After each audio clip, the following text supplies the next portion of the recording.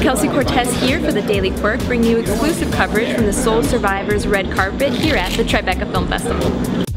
It was a dream of my mother's for 40 years to inhabit this character, and on a parallel track, this was a piece that I was in love with ever since I was a teenager, and it was the right timing to do it together.